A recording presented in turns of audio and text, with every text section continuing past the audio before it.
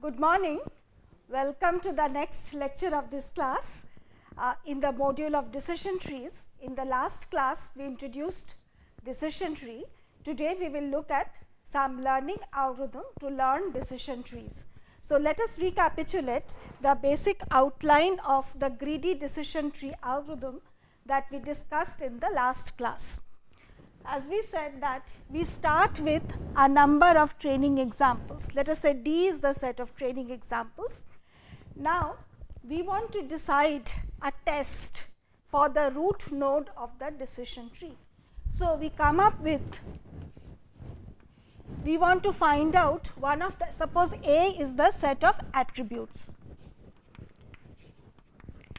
and then there are P attributes. So, we want to check, we want to find one of the attributes based on which we will make decision at the root node. So, let A be the attribute that we have selected. Now, based on that attribute, I will look at the different values of the attribute. Suppose A takes 2 values and then corresponding to that we will have 2 children of A, and the set of training examples D, which is associated initially with root A, that will be split into D1 and D2. Suppose this particular branch corresponds to A equal to true, this corresponds to A equal to false. So, D1 will contain those examples from which A1 equal to true, D2 will contain those examples for which A equal to false.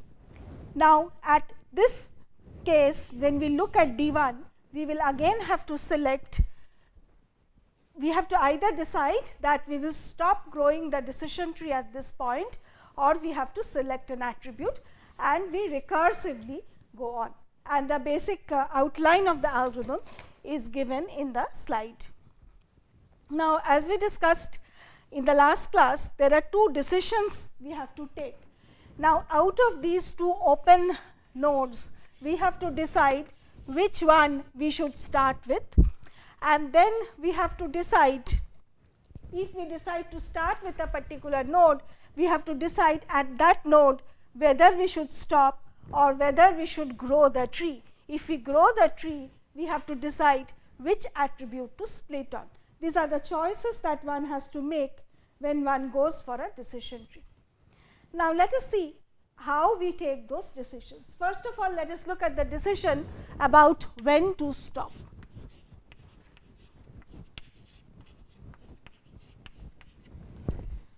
So, there are several cases where you may have to stop.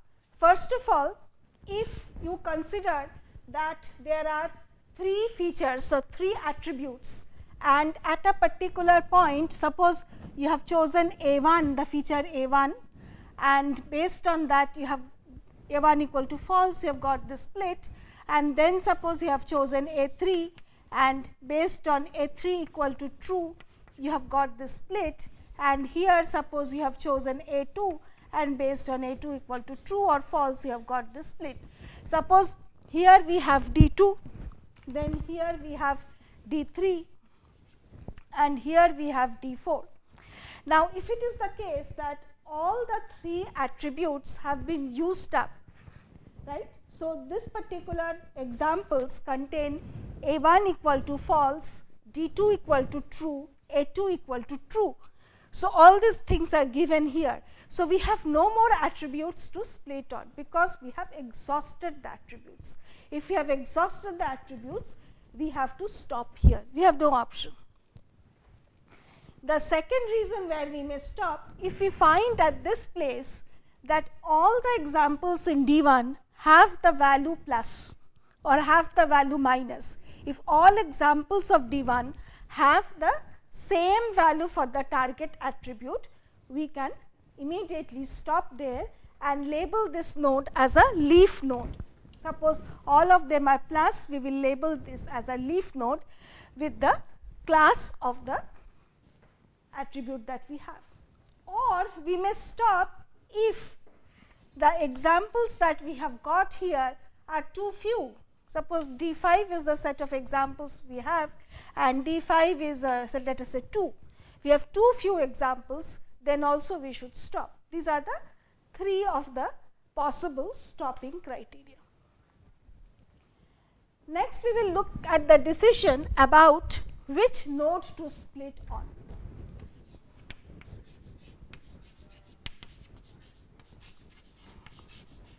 So rather which attribute to split on.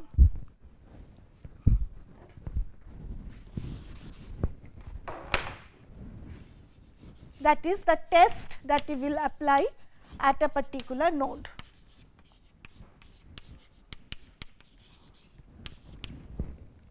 For example, here we have the choice of using attributes A2 or A3. Here we have the choice of using attributes A1, A2 or A3. Which attribute should we choose? Right? So, earlier we have talked about a bias criteria which says that we want to choose a very simple function. We prefer simpler functions, or we can say in the context of decision trees, we prefer smaller decision trees. So, we could think of a heuristic method of choosing the attribute so that based on this choice of the attribute, the decision tree is expected to be smaller. So, another thing that we could do is that we could think of, if you have some examples here, let us say D2. So, and suppose it is a 2-class problem, D2 may have a mixture of positive and negative examples. If D2 has only one type of example, we can stop at that node. If D2 has a mixture of positive and negative examples, we can look at, if we say that if we did stop at D2, we will output the majority class. Suppose D2 has 60 positive examples and 40 negative examples. So, if we had stopped at D2, we could have said D2 is positive, and then we would have made an error, and that error is 40%. So, we can stop so that the split gives the smallest error.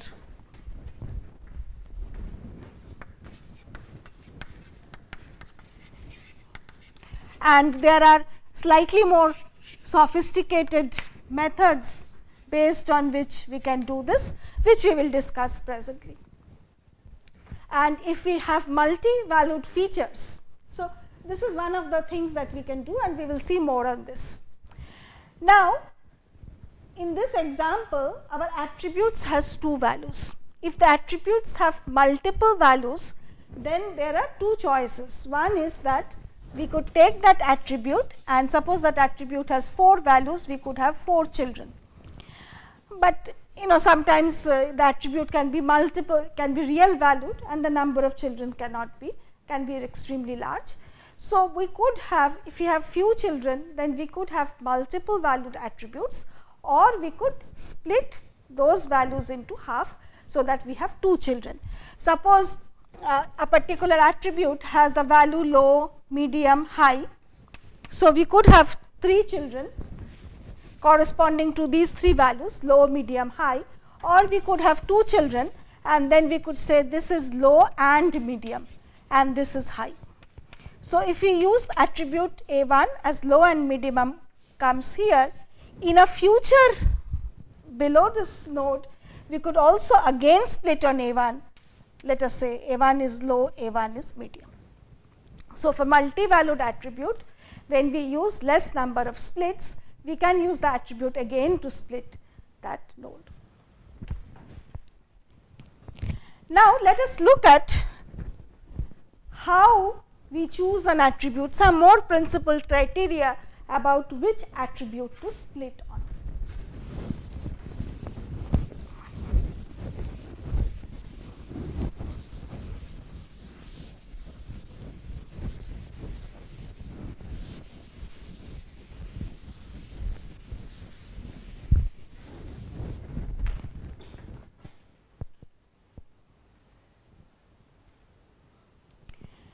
Now, let us look at this slide to look at 2 examples. We have some training examples, let us say 64 training examples here, and if we choose attribute A1 to split on, A1 is a binary attribute having true and false, then if for A1 equal to true, we get 26 examples on this side and 38 example for A1 equal to false. Out of these 26 examples, 21 is positive, 5 is negative. For A1 equal to false, 8 are positive, 30 are negative. However, if we split on A2, for A2 equal to true, we have 18 positive, 33 negative. For A2 equal to false, we have 11 positive and 2 negative.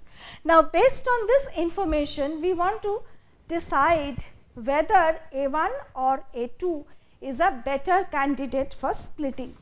To give an answer to this, there are multiple methods that one could use, and we will introduce one very popular method, which is based on entropy and information gain.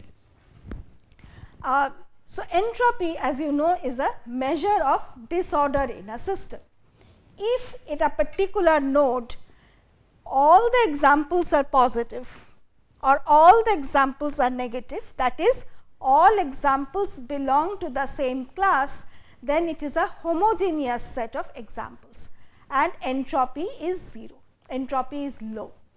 However, if we have two classes and all the examples half belong to one class, half belong to another class, then entropy is highest.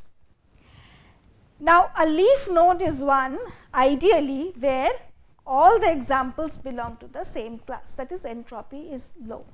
So, we would prefer that nodes quickly, we quickly get nodes which have low entropy, right. So, based on this, we have a heuristic to decide which attribute to split on. Now, when we want to select an attribute, we want to choose the most useful attribute, and one of the criteria we use to decide what is the most important attribute is the criteria of information gain.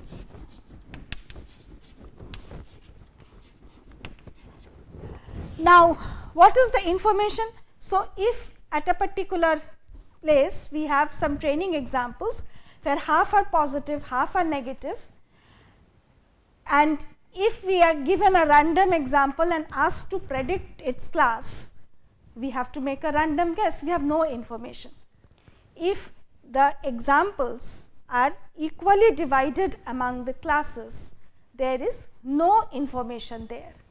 But if all the examples belong to a class and we identify that set of examples with that class, information is very high. So, we want to have a definition of information and we want to prefer a situation where information is high.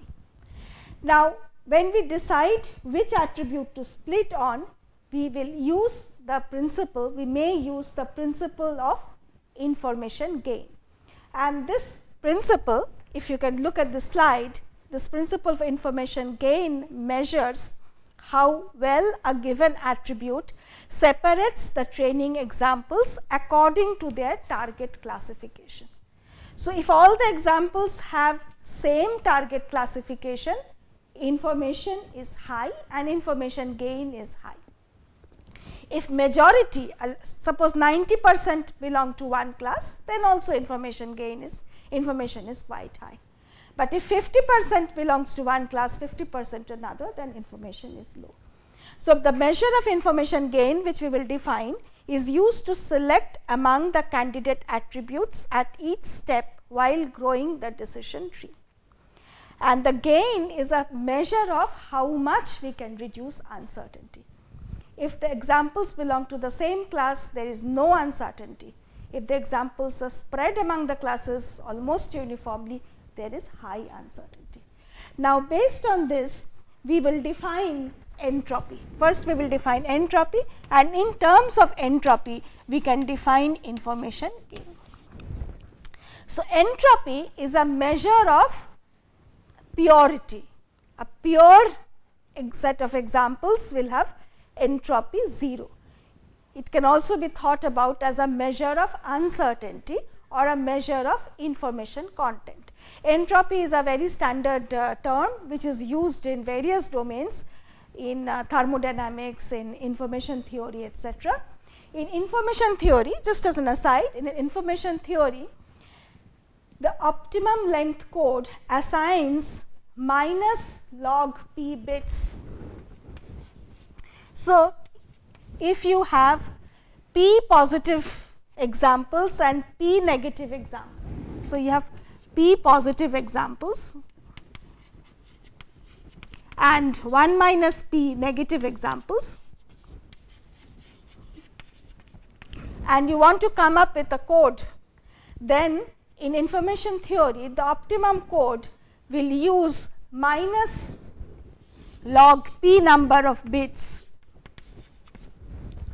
to send a message having a probability p, right. So, we use the idea of entropy for decision trees, and entropy is defined as the average optimum number of bits to encode information about certainty, uncertainty about S. This is the background of entropy, and entropy is defined as entropy of S. S is a sample.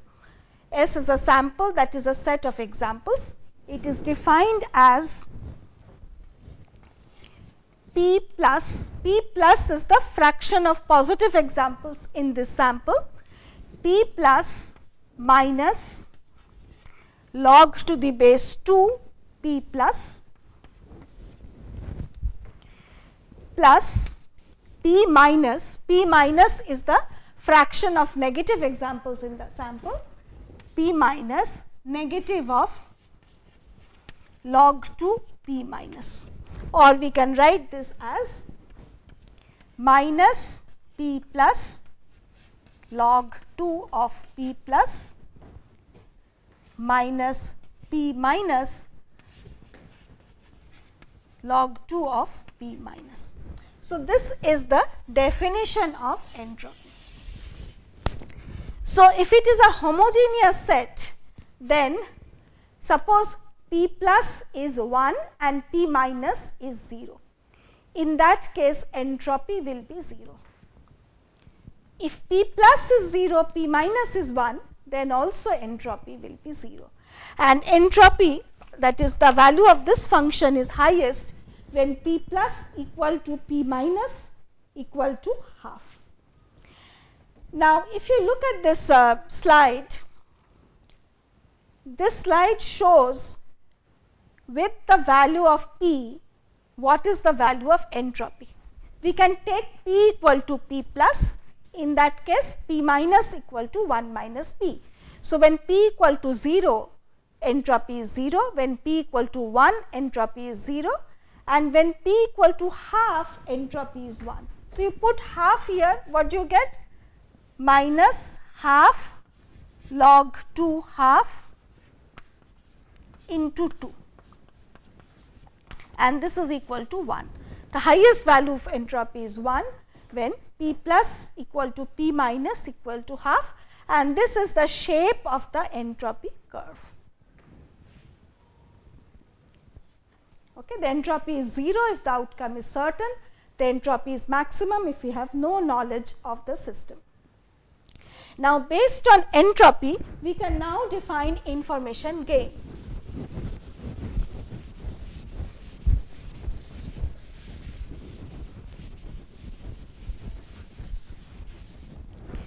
Now, information gain of a sample S with respect to an attribute A is defined to be, this is the original entropy and the new entropy of the system if you split an attribute A. Suppose if you split an attribute A and you get two different values of A, then for every value of A, this is general for all the, if you have multi values. So, for V included in all the values that A takes, the entropy for a particular class, this is the fraction. So, SV by S is the fraction of examples that have value for which the attribute has the value V. So, this is SV by S, entropy of SV. So, what does it mean? Suppose you have the number of training examples at this node of the decision tree, and you split on attribute A, and A has two values, true or false, and you have S1 here, S2 here. And suppose the fraction of, so S1, suppose S1 equal to size of S1 equal to 1/3 of S, and size of S2 is 2/3 of S. Then S1 has an entropy, S2 has an entropy, and the resultant entropy is 1/3 into the entropy of S1 plus 2/3 into entropy of S2, and information gain is the original entropy of S minus the resulting entropy. Okay. So, in this particular case that we had seen, that if we split on attribute A1 and if we split on attribute A2, which one we should prefer if we use this measure of information gain. So, entropy of S, S is the original sample. In this case, S has 29 positive and 35 negative examples, and if you do the computation, entropy is 0.99. Now, we have to find out what is the information gain if you use A1 and information gain if you use A2, and this is worked out here.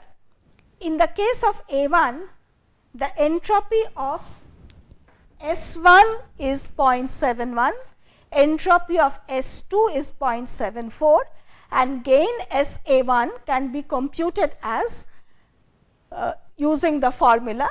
I am not working it out, but you can follow the slide. The information gain is 0.27.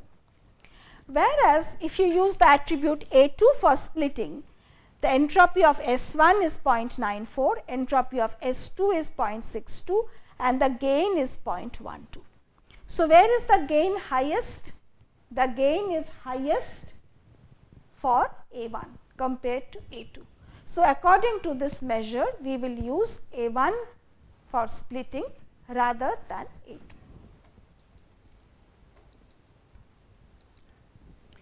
Okay.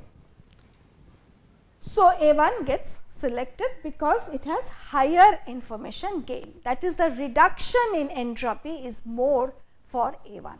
You want to reduce the entropy because you want smaller decision trees. Let us look at an example. This slide shows a set of training examples. Yesterday in the last class, we had introduced a decision tree to decide whether the proponent wants to play tennis given the different parameters of the day: outlook, temperature, humidity, wind, etc. And this is a data set. In this data set, if we want to decide at the root node which attribute we want to split on, let us say humidity and wind are two possibilities. The gain for humidity is 0.151, gain for wind is 0.048. So, we will prefer to split on humidity rather than on wind. Similarly, now we look at the third attribute called outlook. For outlook, the gain is 0.247. It is worked out in the slide, you can look at it.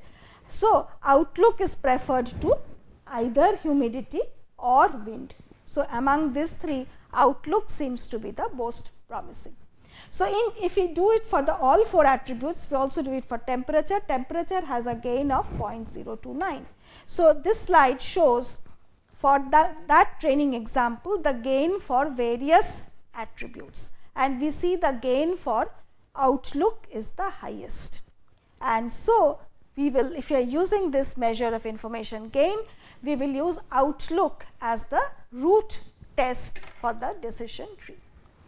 So, this ID3 algorithm given by Quinlan, it will select outlook as the root on these 15 training example, and then outlook has 3 different values, and then you take outlook equal to sunny, For outlook equal to sunny, again you have to find out which node to split on. Since outlook has already been used up, we have a choice of 3 different attributes: humidity, temperature and wind. And this slide shows the computation of the gain of these 3 attributes. We see the gain of humidity is 0.97, for temperature 0.57 and for wind 0.01. So, we will use humidity as the test in this node. For outlook equal to overcast, we see all the examples here are positive. So, we will make it a leaf node. And outlook equal to rainy, there are 3 positive and 2 negative examples. Again, we have to do the computation to decide which attribute to split on. So, if you grow the full decision tree, this is what we will get, and you can work it out. Now, other than the information gain, there are other measures of deciding the attribute for decision tree. One popular measure is Gini index, and Gini index is another measure of node impurity. We will not go into the details, but just to tell you, the Gini index of a node is computed as 1 minus sigma of probability of C whole square, where the C are the different classes and PC is the probability of the class, or the which can be estimated by the fraction of examples belonging to the class. Once you have found the Gini index of a node, you can do the Gini index of a split for an attribute. So, Gini A is sigma, again the fraction of training sigma over the values of the attribute, the fraction belonging to that value, Gini of that node. So, based on that you can compute the Gini index, and Gini index is another measure which is another heuristic which can be used for decision tree. Now, what we have discussed is decision tree which has 2 or 3 or 4 values, that is nominal valued attributes. What if the training example contains an attribute which is real valued? So, if it is a real valued attribute, what you can do is that you can split the attribute values into 2 halves. So, for example, height, you can say height less than 5, height greater than 5. You can divide it into 2 halves, or you can divide it into few discrete ranges, and then you can grow that decision tree. Now, suppose you want to divide the attribute into 2 ranges for a continuous attribute. You have to decide what is the value on which you will split. Suppose there is the different heights are there, and you want to decide whether you want to split at 4 or 5 or 5.5 or 5.3 or 6.2. You have to decide where to split. Now, for this also, what you can do is that we can identify possible values for splitting, and for each value that we split the range on, we can find out where the information gain is maximum. Of course, this is a computationally intensive and it will require some time, but one can do it intelligently.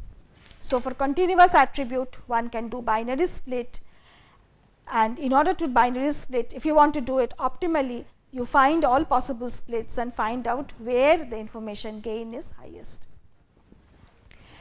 Now, we have covered the basic algorithm for decision trees. There are certain other things that you need to worry about when working with decision trees, whether or decision trees or other learning algorithms also, underfitting and overfitting, missing values, cost of classification, etc., which we will cover in the later class. Okay. With this, we stop our lecture for this particular module, and then we will continue again in the next class. Thank you.